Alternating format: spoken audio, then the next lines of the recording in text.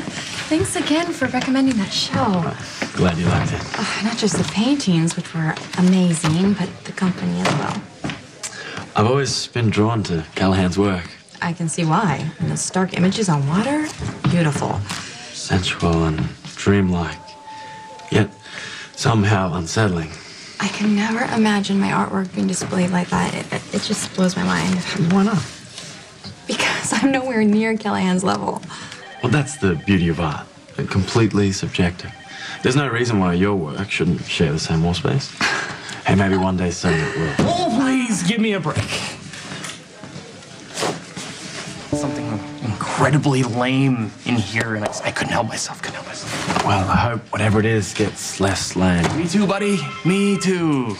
I have to see to a patient. Okay. Settle. What?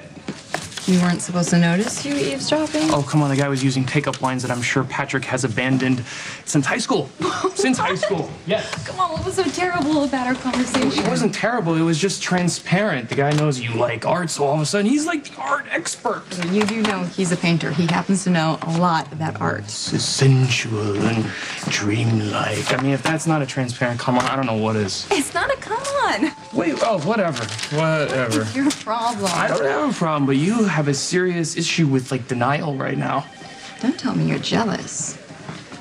I'm more jealous of Ewen than I am of that mystery guy that saved you on the beach. Well, actually, you did admit to being a little jealous of him. Oh, yeah, that's right. It was the whole washboard ab thing. I'm a little sensitive. But look, that's totally different. How so?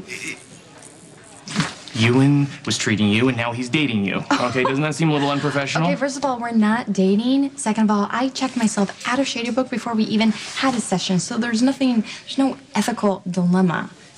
He's just an interesting guy I had a nice time with. All right, well, if you say so. Well, you're the one who said so. What? What? You told me to move on from Lucky, and now that I'm actually trying to, you have a problem with it. I just have a problem if you get hurt. That's all. Aw, I'm gonna be fine. Let's patient on 7. Oh, I'm headed that way. You want to take the stairs? Yeah. You know, you're gonna have to wear a lot more heels if you're gonna be dating him. I'm not dating him. It's for you to step it up with Elizabeth so she stays away from Matt.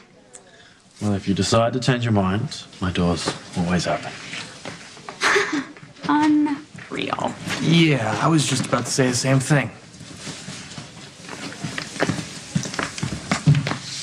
Aren't you a little bit embarrassed? Why would I be? You really gotta stop with this personal vendetta against Elizabeth. Me? You're the one who made it personal when you gave her my birthday present. Because you were being impossible, kind of like you are right now. What do you expect me to do, Matt? I expect you to listen to me, and when I tell you that nothing is going on, you trust me. Yeah, you know what? I can't believe that you're bringing that up right now because I know that this is not all in my head. I mean, I see the way that you look at her. You can't even take your eyes off of her last night. No. Last night, that was because of Keenan, okay? Is that supposed to make me feel better? The guy is supposed to be treating her at Shady Brook, and now he's treating her to dinner. So? So it's inappropriate. Oh my gosh, who cares? The guy rubs me the wrong way. You're jealous. I'm concerned. Because you want her. Because she's my friend. Oh my God, why can't you just own up to it for once? You want honesty? I can't do this anymore. You're breaking up with